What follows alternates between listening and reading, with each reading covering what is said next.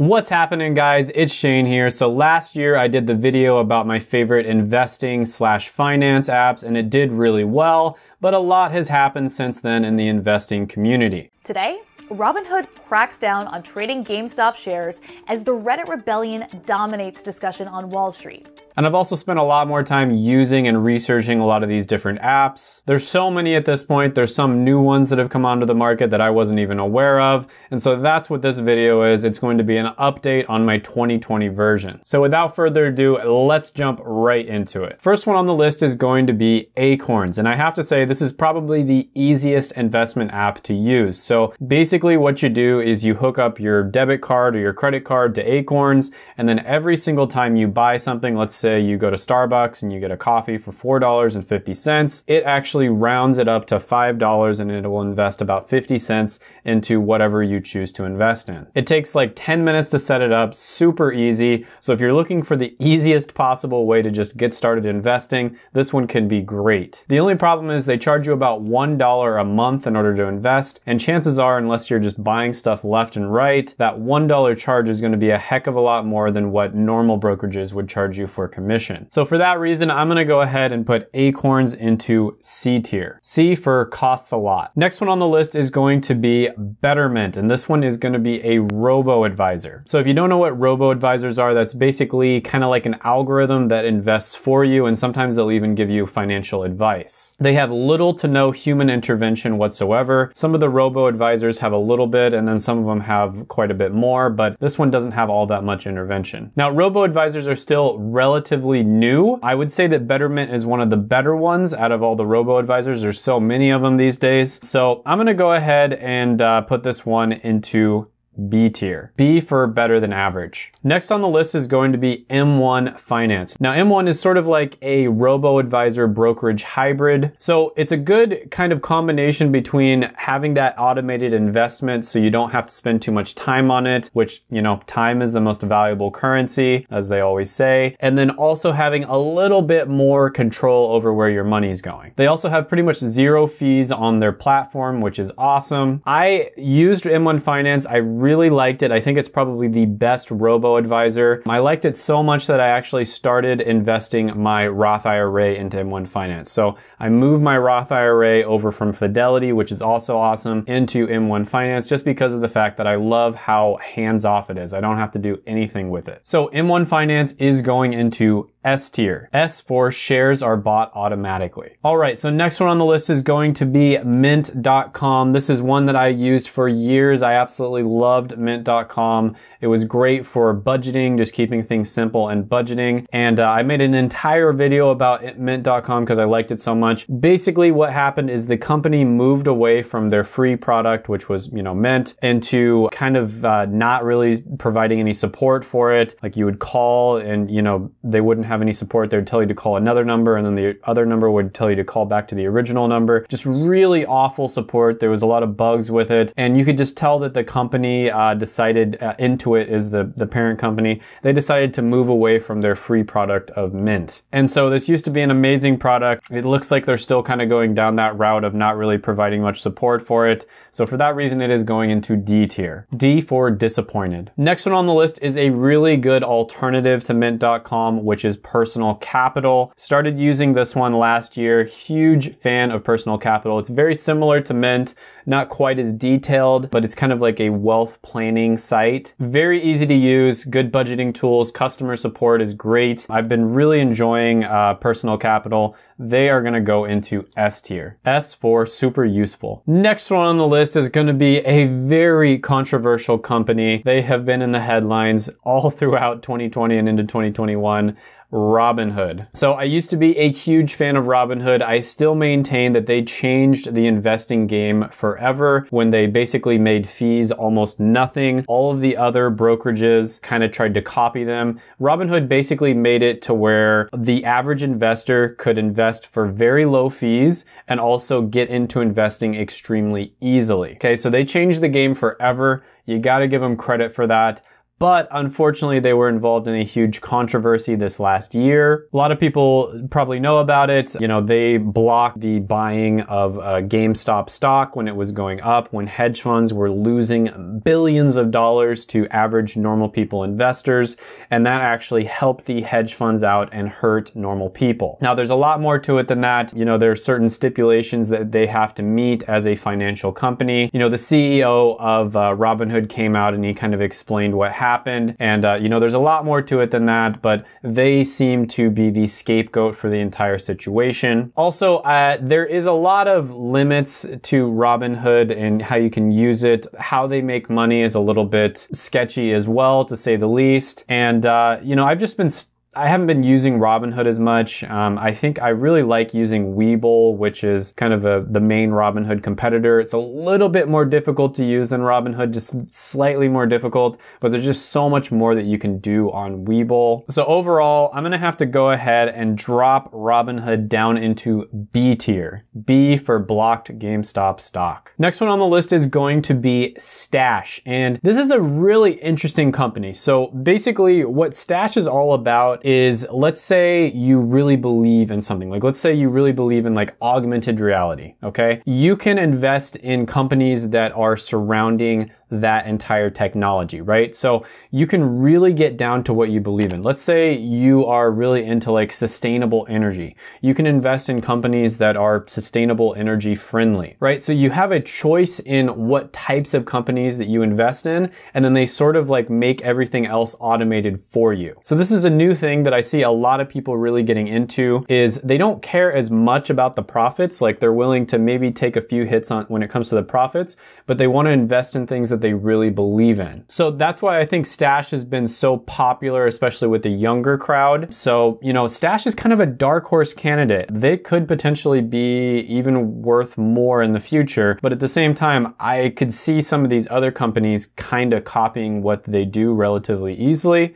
So I'm gonna go ahead and put Stash into B tier. B for belief and investing in what you believe in. Next on the list is going to be Titan. And, you know, this one is really interesting because last year when I went over them, I wasn't a huge fan of them, but they have done really, really well, especially over this 2020 and this last bull run that happened. Titan has really performed well. So I got to give them props for that. But basically what Titan is, or I guess kind of the way that they market themselves, which I don't know, to me it's just a little bit sketchy, but the way they market themselves is like you have access to hedge fund managers and they invest for you, but they sort of like educate you on how they're investing. So the way they market themselves is they're bringing hedge fund investing to the general public. So if you're the type of person who wants to get really serious about investing, like maybe you want to go into the finance industry, maybe you should invest on this one just so you can kind of see their thought process behind their stock picks. Now, I'm not really into like hedge fund investing and like mutual funds and that sort of thing. I think mutual funds are great. It's just that index funds are better. The reason for that is because index funds do just as well as mutual funds, if not a little bit better,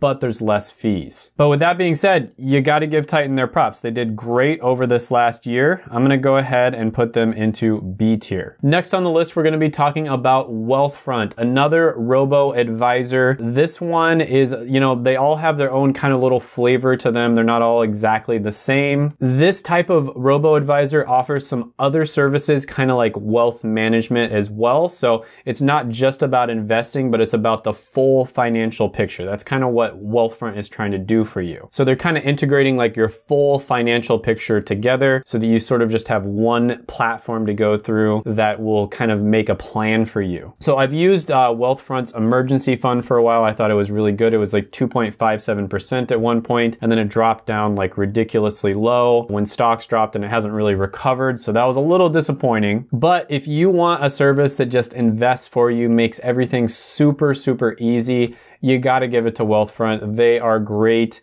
You just put your money in with them. You set it to be automated and they'll just do all of the work for you. And they'll also give you really good financial tips along the way. They also do what's known as cash loss harvesting, and they can do that automatically for you, which can save you a little bit of money when it comes to tax time. So overall, really big fan of Wealthfront. I'm going to go ahead and put them into S tier. S for superior robo-advisor. Next one on the list is going to be Webull, and this is my favorite company for beginners. beginners, okay? So if you're a beginner, you've never invested before, I think this is the best company to start with. The reason for this is not only because they're very easy and beginner friendly, they've got a great interface on their app, but on top of that, they offer you a free promo just for signing up, and it's probably the best promo in the entire business. Depending on when you sign up, you know, as long as you invest about $100, they're gonna give you somewhere between like $1,400 and $1,800 in free stocks. Usually it's like 2 to 4 free stocks. Sometimes they run promos and it's a little bit more, but it's like a ridiculous value. You get so much just for starting off investing with them. And because of that, so many people that probably never would have invested have started to invest. And you know, sometimes it's not about how good the return is.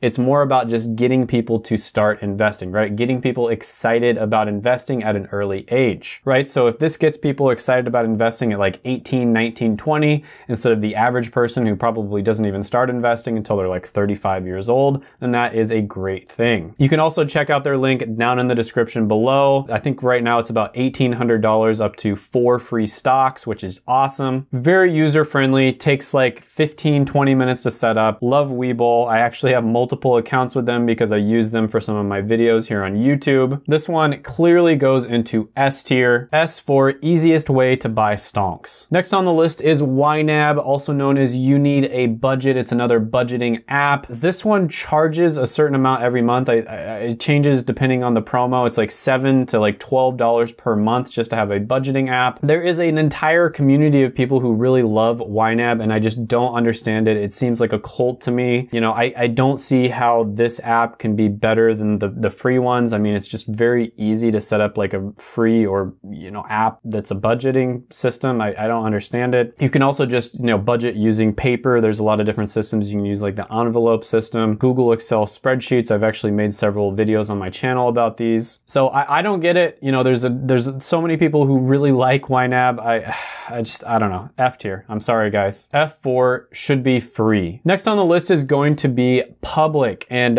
this is a new company. What I really like about Public is they cater to long-term investing, okay? So Public is one of those companies that encourages long-term investing, which, you know, I talk about this all the time on my channel. The best type of investing is going to be long-term. You know, doing like day trading or swing trading, most people end up failing with that. However, it's very difficult to fail if you invest for the long run and you diversify. It also kind of sets themselves up as like a social media type investing platform. So it's sort of trying to be like investing, like making investing cool, and specifically making long-term investing cool, which I'm totally behind that mission. Really like Public. I'm going to go ahead and put Public into S tier as well. S for social media for investment nerds. Next on the list is going to be Zacks Trade, and they kind of encourage like day trading, kind of like penny stock type of trading, which I'm not a big fan of personally. However, if you are into day trading, they are going to be one of the better ones. They've got really good research functions and just really good functionality in general. So if you're into day trading, this is going to be one of the better ones. I'll go ahead and put Zacks Trade into C tier. Next one on the list is going to be Ally Invest, and I would say that this is a company that has done a really good job of kind of integrating a ton of different finance related services into one. So, you know, you've got the online bank account, for instance. They've got a great online bank account. Then they've also got this investment platform. I think a lot of these companies are sort of moving towards trying to combine all of these services into one so that people don't have to go to like 5 different apps just to use their financial services. Ally has done a pretty good job of doing that. I'd say they're pretty close to being the best when it comes to combining all the services together. It's not quite there yet. I would say they're kind of a dark horse candidate. They could turn out really well in the future, but right now I'm going to go ahead and put Ally into A tier. A for all around pretty good service. All right, next on the list is going to be Cash App. This is a new one that's kind of burst onto the scene, and they are sort of a combination of being almost like a Venmo where you can send cash from one person to another, but at the same time they also offer an investing platform as well. So I'm relatively new to this one, haven't really looked into it all that much. One thing that's a big positive that popped up when I was doing my research is people who got their stimmies, you know, their stimulus checks, a lot of them were saying that if they used Cash App, they would get their money right away, whereas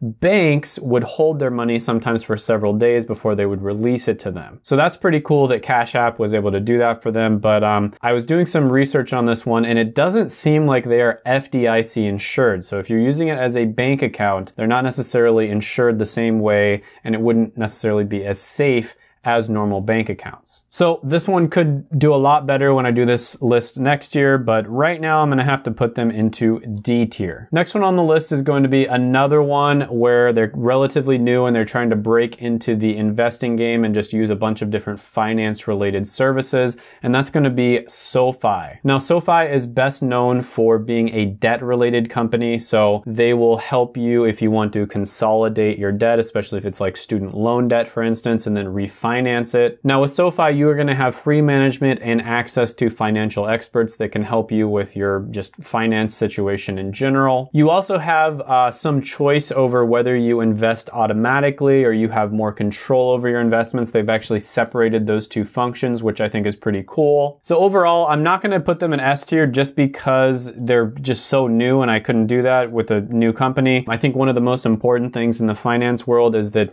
you choose companies that have been around for a little bit, just because of the fact that, sometimes companies will offer some really good promo and then a year later they take it away. It's like a bait and switch. You see this all the time in the finance world. So for that reason, I'm going to go ahead and put them into A tier, but maybe this time next year they'll be in S tier. We'll just have to wait and see. Now, for my people who are international, I know sometimes that's one of the most common comments that I get on my videos when I talk about these investment apps is people were like, oh, what if I'm in Europe? What if I'm in Australia? Okay. So I did a little bit of research. Obviously, I haven't used any of these, but the ones that you should look into if you're in Europe would be eToro, Degiro, and Revolut. In Canada, it would be Questrade or Wealthsimple Trade. In the United Kingdom, Trading212 is really good. Free Trade is also pretty good. Really like that name, right? Free Trade. And in Australia, I would look into Stake or Self Wealth. Okay, so those are the ones that I would look into if you are in the other English-speaking